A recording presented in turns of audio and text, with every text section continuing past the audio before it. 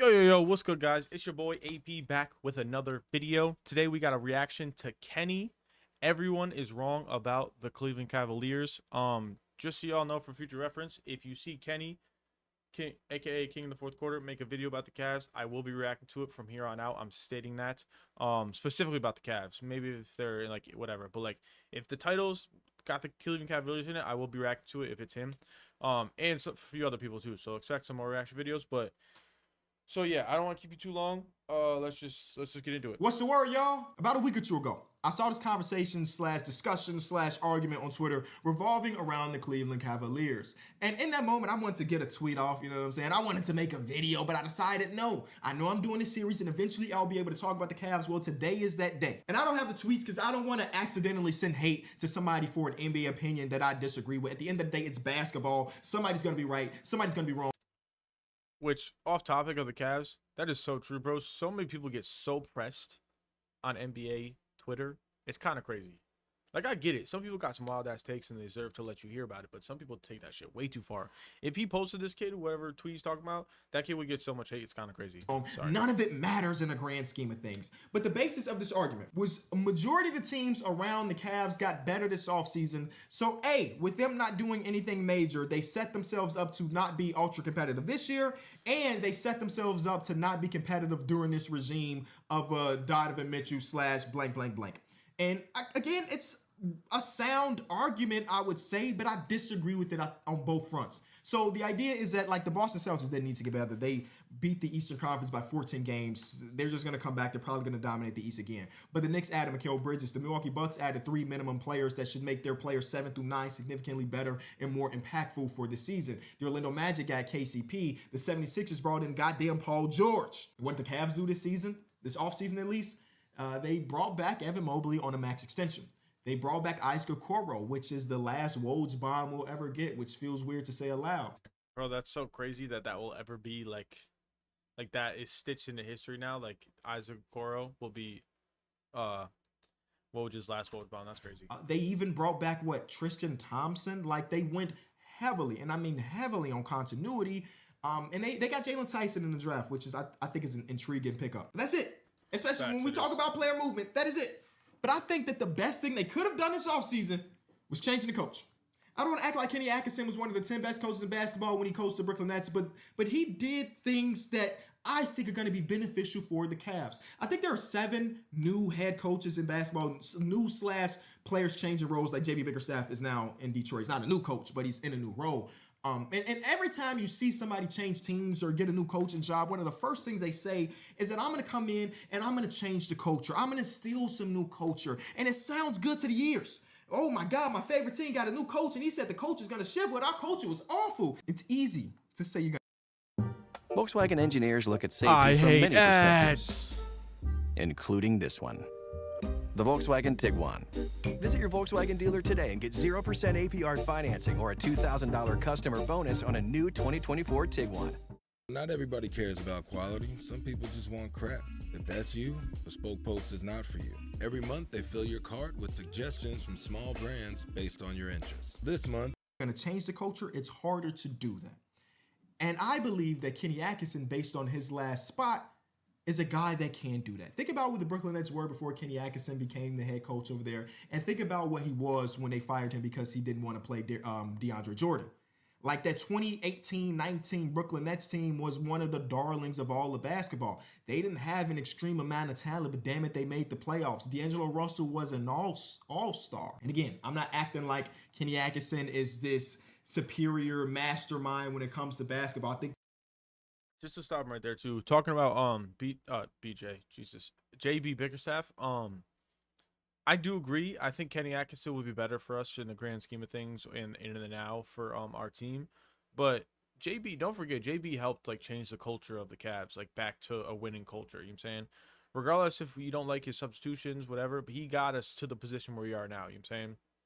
So shout out to JB. Just need to give him his flowers. I think he'll do really well in Detroit with his defensive mind. With I don't want to say younger team because they got some guys that made them not so young anymore. But yeah, I think the dynamic there in Detroit is different than what we had with the Cavs. Not saying better, obviously, at all, but younger and I guess more fits his play style, maybe. I guess we'll see. But shout out JB for changing the culture in the cast for sure. There are things that he does very well and things that he doesn't do very well. And who knows, maybe he does turn into that after a few seasons being with the Golden State Warriors and so on and so forth. But one thing I remember quite vividly about his tenure with the Brooklyn Nets is that he maximized the talent that he had. There's this video by an account named Buckets Basketball where he put together a lot of the different sets that they ran during his tenure with Kenny Atkinson. And it's not like Kenny Atkinson reinvented the wheel, right? A lot of the stuff is things we've seen before on other NBA teams. But I want to be nice here when I say this. The stuff that's being ran here, let's just say it's more interesting / thought-provoking, is that the right word, than what JB Bickerstaff was running over the last 2 seasons. Again, being nice, I do think that JB is an okay coach, but I think Kenny Atkinson is a better offensive-minded coach. I hate that we get an ad right in the middle of my article, whatever. Atkinson has plans to add octane to Mobley's scoring. It's not simply adding more three-point shot attempts. Yes, that's part of it. The goal is to increase Mobley's shots, period. Atkinson wants Mobley as a key part of the Cavs' fast break and other up-tempo offenses. Up-tempo offenses, you say? Well, they ranked 24th in pace last season. Up-tempo offenses, huh? Bro, that was one thing I hated about watching our games, is I felt we moved so slow for the speed that we had on our team. Like, the only one who couldn't run was fucking Niang. And yo, he's having a comeback year, I promise you. All right, guys. We hated on him so much last year. He's having a comeback, I promise. I kind of like that. And when Kenny Atkinson was the coach of Brooklyn, his teams were 1st in pace, 6th in pace, and 11th in pace. Significantly different than what the Cavs just ran this year, but deeper than that. A lot of my optimism about this season / the future of the Cleveland Cavaliers have to do with Evan Mobley. I know some people are off the Evan Mobley train because he hasn't got much better offensively since he came into the league. I don't know. Maybe I'm just a prisoner of the moment and small sample sizes. What I saw in the postseason last year made me extremely optimistic about what Evan Mobley can be as an offensive player. We know he is defensively, right? He's one of the best defensive players in basketball. I love him as a roamer in the Giannis / Jaren Jackson Jr. role. I love that so very much. I even love it when he is the only center on the roster on the court, even though those lineups aren't as successful as when it's both of them. I love to see him play both of these roles. That defensive part, done. It's going to be better and better throughout the course of his career. The offense is the place that if he is unlocked offensively, the ceiling of this team is ridiculous. And yes, the teams around them did get better, but they had so many hiccups and bad things happen to them last season. For them to still walk out as a 48-win team is incredible. Part of the biggest offseason moves is say, hey, we're coming into camp healthy. Because last year, that is legitimately the biggest thing, okay? We got everyone at 100% from what I know, and that's all I can ask for, honestly. We've used this before when we were talking about the Miami Heat. Last year, the Cleveland Cavaliers were 4th in basketball when it comes to minutes missed by top-end talent.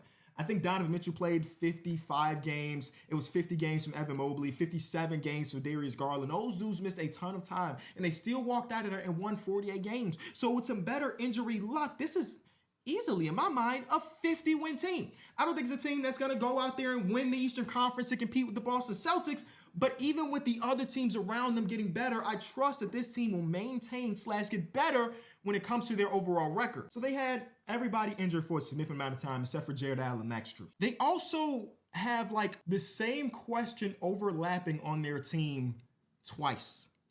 And that has to do with, can their backcourt coexist together and be ultra successful? And can their front court coexist together and be ultra successful? And one of the main criticism was like, hey, you had to make a decision about that. I didn't really think about Mobley and Allen like coexisting, like if that ever was going to become a problem. And I think I thought that off the strength of that Mobley's offense was going to adapt and like develop very well.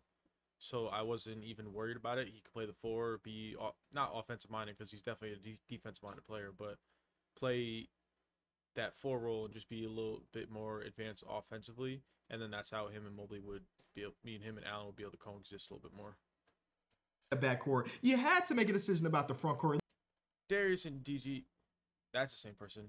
Donovan and DG, though, I'm not really too worried about it. I just think you get one. They had like one. I don't even think they had a full year, but they had the first year Donovan was here, and then this past year they were both like hurt for a significant amount of time. So like they still haven't played basketball like that much together. I get defensively, it's not really much to desire, I guess, but you have Mobley and Al behind them, so I don't know. At least do something. And my argument against that is like, I don't personally believe that every single team should be boom or bust. This is not a season where they need to really be in championship contention, especially if, again, sometimes these players sign these max extensions and ask out a year later. But if you've convinced Donovan Mitchell to play the slow game or be chill with him being in Cleveland, that there's really no rush. Like, okay, yeah, things didn't work perfectly with this backcourt / this front court together under JB Bickerstaff. We just upgraded our coach. I feel like it would have been doing too much at one time if they changed the coach and made some major adjustments to their lineup. Because remember, Darius Garland is 24 years old, Jared Allen is 25, Evan Mobley is 22, Donovan Mitchell is 27. This is a young team, y'all. And while it's not apples to apples, I always think about the fact, because it's definitely not apples to apples, because both of these dudes are basically superstars now, that earlier in the career of Jason Tatum and Jaylen Brown, people wanted to see one of them get traded. Overlapping skill sets was preached after every time they didn't make it to the finals and every time they lost. And what happened? These players evolved where their overlapping skill sets wasn't that big of a deal because they evolved as players where it's not that overlapping anymore. And guess what? They won a goddamn championship. So yes, last year of Donovan Mitchell and Darius Garland wasn't perfect. And it may never be perfect. But having a year and a half sample size, for me personally, is just not enough to say that they can't coexist or that Evan Mobley Facts, I just said that. and Jared Allen can't coexist. So let's change the coach. A coach with a better offensive vision for what these guys can be. And if it still doesn't work, guess what? Darius Garland still has trade value. Guess what? Jared Allen. Whoa. Kenny, please don't talk like that. I get what you're doing. You're not a Cavs fan. I get it. But please don't do that. We just dealt with that all summer. Please don't do that. Who still have trade value. There is no reason to just Same thing with Jared Allen. Don't do that, my man. Come on. Please, Kenny. Pounce at the first thing because we feel like we should. This team is so young, bro. They're so young.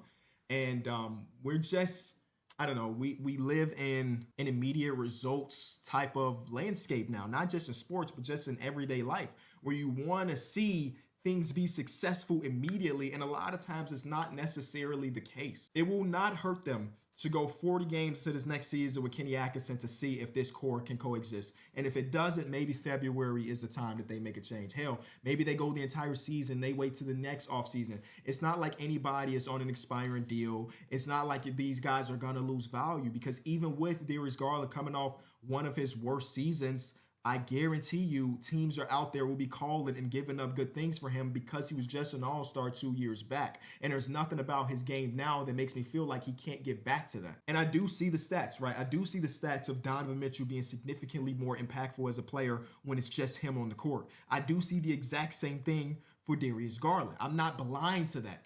But I do, again, just want to see more of a sample size of it. Kenny, is no excuse that big run happened when it was only one of them on the court at a time. Again, I can't negate that as fact.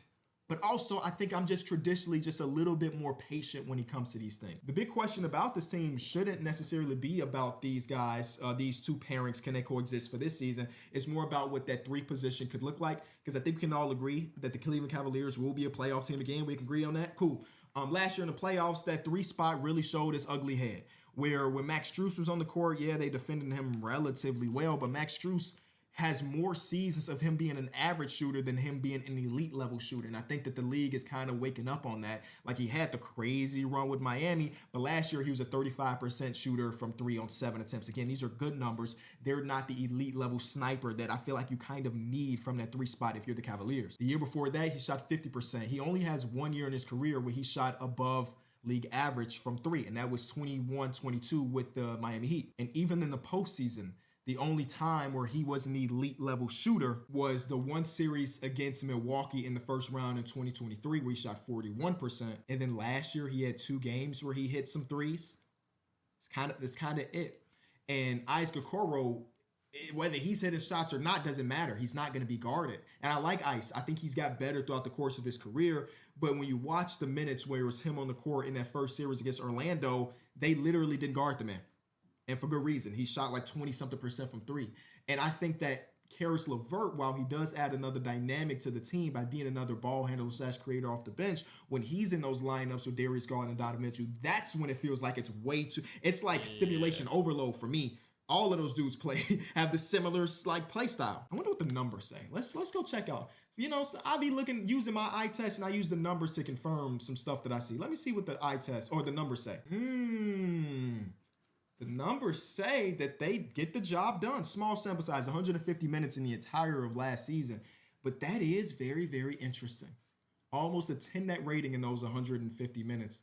Also very interesting. Again, Donovan Mitchell by himself is disgusting. Like, he's a disgusting player. I don't know what else to tell you. These numbers are ridiculous. I just don't know. Again, we know Donovan Mitchell. He's great. Like, there's nothing I can say other than that. The man is phenomenal. They had a 8.7 net rating when it was just him and no Darius Garland, and when they were together, it was a 4, which again is still really solid. It's really good. Actually, I haven't looked at these numbers at all. I want to do the same thing for Jared Allen and Evan Mobley. Wow, why did I think this would be a lot higher?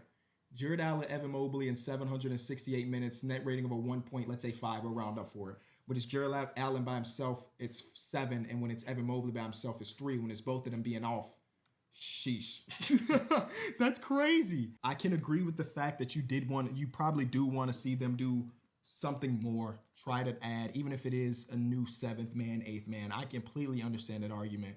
But the idea that the Cavs won't have another successful season or somehow will be worse, I just can't get there, even with the teams around them getting better. I trust Kenny Atkinson to have this offense humming just a little bit more. I trust a leap in Evan Mobley. Maybe that is just where it all stems from. Evan Mobley better, team good. Evan Mobley the same, team good. No, let's do that again. Evan Mobley better, team great. Evan Mobley the same, team good. And I think the now and the future of this franchise is really, really dependent on if Evan Mobley can take that all-star level jump. That's all I got, though. Let me know what you think. Why don't you own an apartment building? I'm serious right now. Let me show you a path that could change. So, Cavs fans out there, let me know what y'all thought of that. I agree with everything he said. I'm super excited for this year. It needs to hurry up. But let me know what you guys think in the comments down below. Make sure you leave a like and a comment, like I just said, and sub if you haven't. And it's your boy AP. I'm out. Deuces.